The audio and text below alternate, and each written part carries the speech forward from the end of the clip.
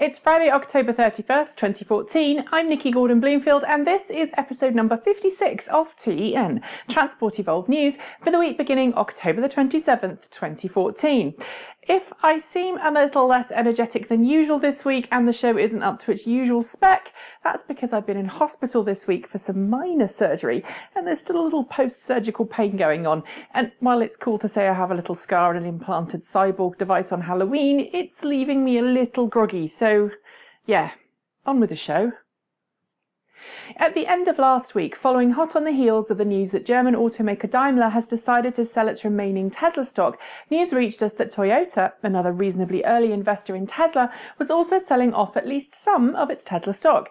As detailed right at the end of last week, the sale, the actual percentage and price of which we don't know, seems to be nothing more than a bearish reaction on the part of Toyota to Tesla's severely overweight stock, which Toyota, like Daimler, acquired long before Tesla was a force to be reckoned with in the automotive world.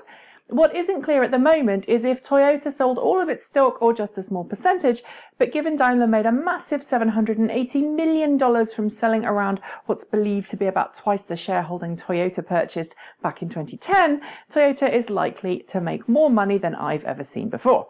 As for collaboration with Tesla, Toyota's previous project with Tesla, the Toyota RAV4 EV, ended earlier this year, but Tesla seems happy about working with Toyota in the future, so there's no love lost here, even if Toyota's stake in Tesla isn't what it once was.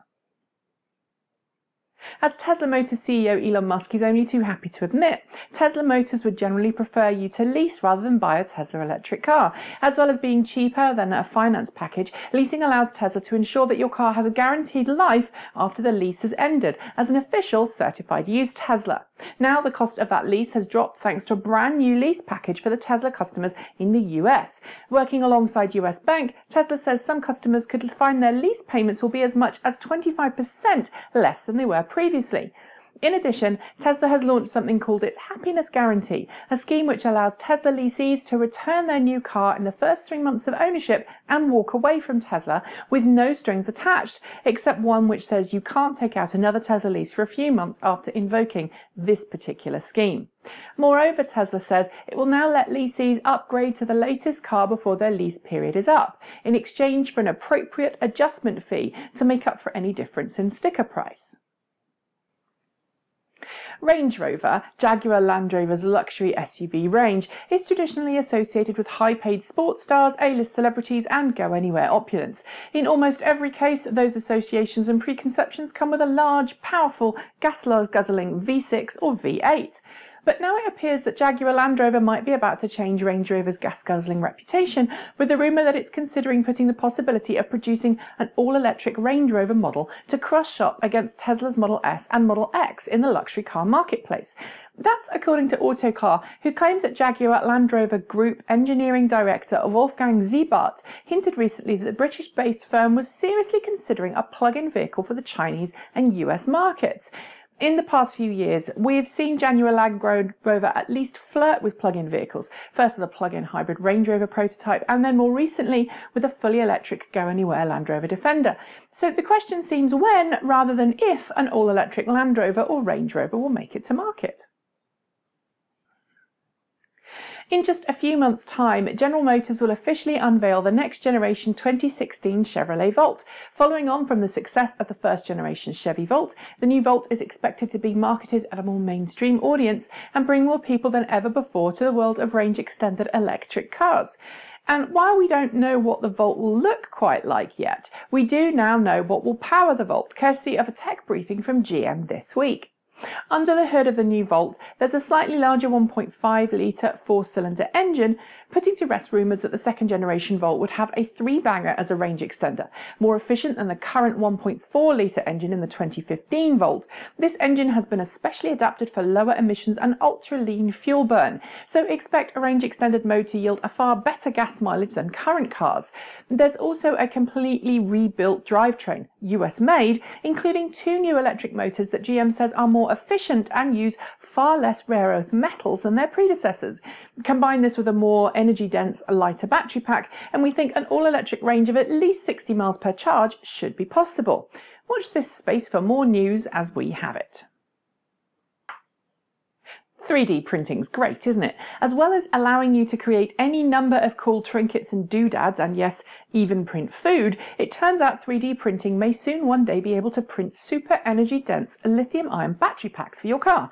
Enter Graphene 3D Labs Inc., a company which has just applied for a series of patents pertaining to 3D printed lithium-ion batteries. Using graphene as an electrode, the company says its printed 3D batteries are incredibly energy dense and simple to make, and because they're printed, they can be built in pretty much any shape conceivable. At the moment, the company has managed to produce a battery the same size and energy capabilities as a AA battery, but it's hoped that they will, with the right help, be able to produce printed battery packs that could even form the structural element of an electric car in the future. Now that's neat. Just like those arguments about how clean the energy really is that powers electric cars, hydrogen fuel cell cars often come under criticism because of the way in which the hydrogen fuel they use is generated in the first place. Like electric cars then, hydrogen fuel cell cars are only as clean as the energy used to power them, so it's no wonder that Japanese automaker Honda, one of the world's biggest supporters of hydrogen fuel cell technology, is keen to highlight green ways of generating hydrogen for use in its upcoming fuel cell vehicles.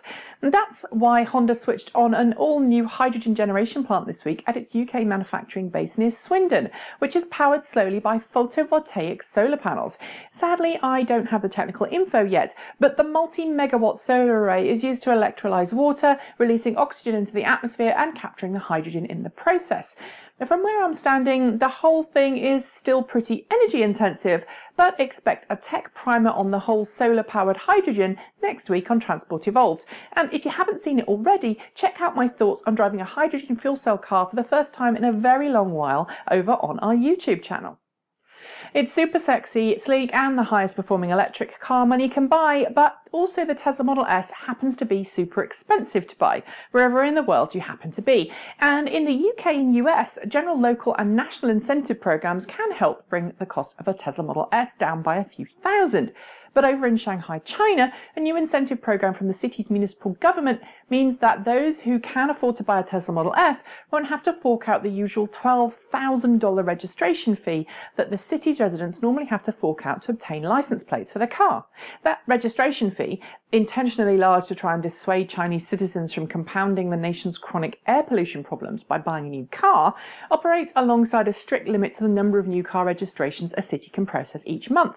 But with the Tesla Model S zero emissions, more Chinese cities than ever before are bending the rules for the luxury plug-in, meaning buyers not only get a chance to own a car, but also don't have to pay through the nose to do so. Lucky them.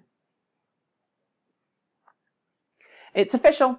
After continued month-on-month sales records, the Nissan LEAF passed its US sales record for 2013 sometime during September, more than 3 months before the end of 2014. The 36% sales increase year on year means that the 2014 will be the LEAF's highest selling year since it went on sale back in 2010, and demonstrates that plug-in cars are finally starting to get the attention and consideration of mainstream car buyers. Among the reasons for increased sales, Nissan says, is the so-called cul-de-sac effect, where one person buys a Nissan LEAF, then evangelises about it to friends, family and colleagues, who then go out and buy a plug-in car of their own. Generous incentives and higher public charging provision is also sure to have helped, but we're curious to know if you've purchased a Nissan LEAF this year, and if doing so was prompted by someone else who you knew already owned one. Do leave your thoughts in the comments below. They've built incredible Rube Goldberg machines, worked with highly trained canines, and even turned a Chevrolet Sonic into a musical instrument. But for their latest music video madness, music group OK Go turned to Japanese electric vehicles for help. Enter Honda's Beta Unicub, a tiny Segway-like self-balancing bar stool that is steered by shifting your weight while seated atop its tiny frame. Powered by a tiny lithium-ion battery, these little EVs are used for a variety of neat choreographed stunts in the official video for I Won't Let You Down. As well as providing the band members transport throughout the double-speed video, a whole fleet of Unicubs, and I do mean a fleet, are used for Japanese umbrella-brandishing schoolgirls, who provide some pretty unique and fun visual effects as the camera pulls away way out at the end of the song atop a drone. It's kind of hard to explain, but you should totally watch it. That's it for this week. Don't forget to join us next week for another episode of T.E.N. And in the meantime, visit www.transportevolved.com for all the Evolved transport news that's fit to print. Subscribe to our channel and other shows on YouTube, and Don't forget to join us live on Sunday at the 6 p.m. GMT slot for the Transport Evolved panel talk show, where we'll be discussing these stories and more. You can watch live on our website at www.transportevolved.com, or you can join us via our YouTube channel at youtube.com/Transport Evolved. I'm Nikki Gordon-Bloomfield. Have a great weekend, and until next time, stay juiced up.